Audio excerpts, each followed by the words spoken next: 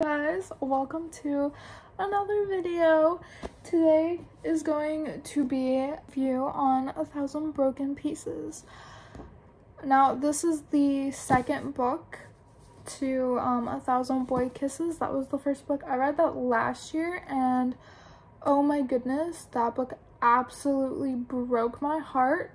I was left crying, and I think it took me about a week to pick up another book because I was healing.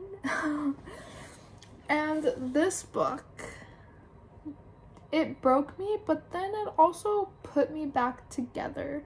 So when I left this book, I was okay.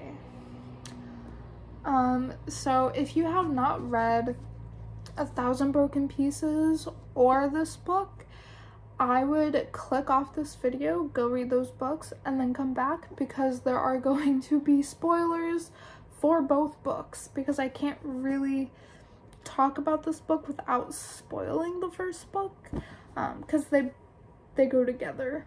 Anyway, let's just get right into it.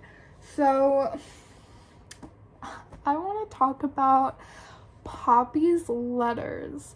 Now, the first book, when Poppy is dying, I believe that there's like a small part where Rune is talking about Poppy like writing in notebooks, and we find out she's writing to Savannah and Ida, her two sisters, and Savannah finally reads them. Now, I should probably do a little breakdown on what this book is about, but first we're gonna recap the first book. It is Poppy and Rune duo POV, and they are childhood sweethearts. I would say high school sweethearts, but they were together when they were children. That sounds a little weird, but if you read the book, you know. And Poppy gets this jar with 1,000 paper hearts. And her grandma is like, every time a boy kisses you and it's earth-shattering and heart-stoppingly amazing, write it down. And she's like, I want you to get 1,000 in your lifetime, and here's a jar with 1,000 hearts to write your kisses. Poppy ends up getting diagnosed with cancer at a young age, and she is like, kind of gives up on getting her kisses. Rune, who was her neighbor and best friend, he was helping her get the kisses. He was kissing her, and he was going to help her make the goal. Something happens. They kind of split. They don't see each other for a couple years. He comes back to town, and he finds out that she's sick of cancer, and like the last half of the book is just them trying to make up for lost time and the time that they're not going to get because Poppy is dying of cancer, and he's trying to give her her kisses, and yes, they make the goal, and that made me cry. It was so sweet but so sad, and oh my gosh, I loved it. But this book is Savannah, Poppy's little sister, who is just a couple years younger than her, and she is not okay with the loss. This book is 4 years after the events of the first book, and Savannah is still just shattered, not even close to being healed, and her parents and therapist are worried, and they all decide send her on a group healing trip with other kids who are going through losses like hers and just struggling to heal. She goes. She's not really happy about it, but she understands and wants to get better, so she doesn't really put up a fight. She goes. And then we also have Kale, we also get his POV. And he really does not want to go on this trip. He is so angry with the loss that he has, and he fights, but he still goes on this trip. And they meet, and they kind of get to know each other, and they fall in love while helping each other heal, and it was really, really, really sweet, and I really liked it. I wish they focused a little more on like the healing. I would have loved to read a little more about like their one-on-one sessions, like therapy sessions, more of the group sessions. We had a little bit of those in this book, but not a whole lot. It was mostly just them talking about having the sessions, and it wasn't us getting to witness it. And they did show some of the activities that they did for healing. Like I think the last one, they were talking to a wireless phone that didn't work, and they were breaking plates and putting them back together and making paintings, and it was showing that, which I really, really loved. But I also feel like it kind of heavily focused on the romance, which I'm not critiquing. I love a good romance. And then like the ending of the book was great. They got a happy ending. I love that. Especially since the last book had such a devastating ending. I love that Savannah gets a happy ending and she's not left broken. Savannah and Cale both actually end up going to Harvard. They both got accepted before they even went on the trip, so they're like, wow, it's like fate and destiny. And I really do think that, because I am a person who believes in fate and destiny and all that stuff. And reading the book, literally, when I first realized they were both supposed to go to Harvard, I was like, oh my god, that's like fate for them. It's destiny. They're supposed to be together. So I was on board for that. I feel like they did kind of fall for each other kind of quick, because they were like, oh wow, that's an attractive person. Which, nothing wrong with that, but they did fall a little quick for each other, and in my head, I was kind of like, is this because they're both broken, so they're kind of falling for someone? Because they're both broken and vulnerable. But towards the end, I was like, okay, no.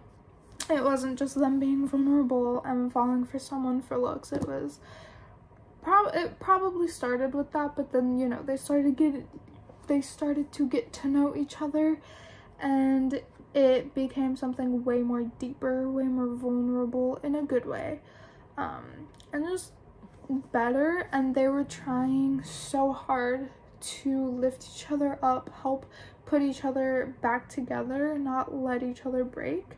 And when Cale had to leave Savannah, I was so shocked that that happened. My jaw was on the floor. I didn't think he would leave. I thought he was gonna fight it more than he did, but I was kind of relieved that he went. I was sad for Savannah, but I was kind of glad that he left, because he did need that extra help, because he was struggling to heal as quickly as the others, and he needed that extra push. So I am really glad that he didn't stay for Savannah. I'm glad that he left to be with her in the end. And, you know, it worked out, because the epilogue 8 years later, I was also really sad to find out that Rune died. I mean, in the first book, we know that he passes away and meets Poppy again, but I was still sad to read about it in this book, because I like Rune. He's just such a fun character and a good guy, and I loved reading his perspective in the last book, along with Poppy. Like, I love Poppy and adore her, and I wish she was a real person so that I could just give her a hug. I also love Savannah, who is just a sweetheart and did not deserve any of the heartbreak that she got. None of them deserved it, but really Savannah, like, it hit her so hard, and I was so proud of her by the end of this book. She grew so strong, and she went through so much, and I am just so proud that she was able to overcome this heartbreak. And find love, because I truly got the sense that she did not think she would heal or find love or end up being happy again, which I love. Not to compare this with You've Reached Sam, but I'm gonna kind of compare.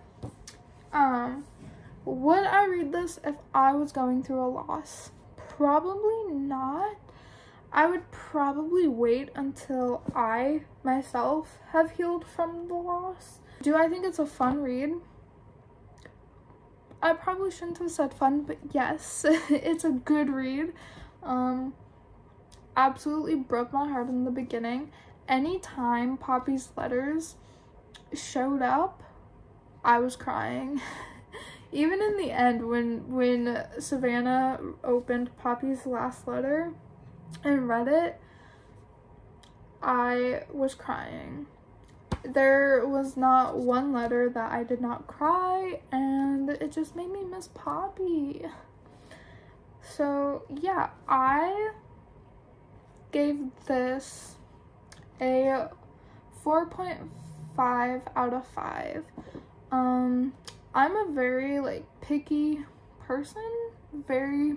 I critique a lot of things even if it's good. So I've noticed I don't really rate a lot of things 5. I'm gonna try to work on that. I feel like sometimes I'm a little too critiquey and too judgy. So I will try to work on that. But for now, this is a 4.5. And just because I don't rate it a 5 out of 5 doesn't mean you won't. You could read this book and absolutely hate it, or you could read this book and absolutely love it. It's purely just what you like, what entertains you, and what books you read. But yeah, I think that's it for this video. I said my piece with this book. This was a really good book, and I think this is the end of this series. I don't think there's going to be any more. If there is, I will read it, but I don't think there is, at least not right now. Maybe that could always change in the future. People change their minds. But yeah, comment down below if you've read this book and your thoughts, or if you've only read the first book. I don't know why you watched until the end, but do comment down below what you thought of the first book. Yeah, also comment down below your favorite heartbreaking book, love story, specifically a heartbreaking love story. And if I have not read that, I'm adding it to my TBR because I don't know what it is. I love heartbreaking love stories. I don't know what that says about me, but it's the truth. Anyway, I'll see you guys next week with a little surprise. I am doing another ACOTAR reading vlog. Obviously, you should know which book of the series, because I've been vlogging every book of the series. But I will say the next one is going to be just one video, because it's short.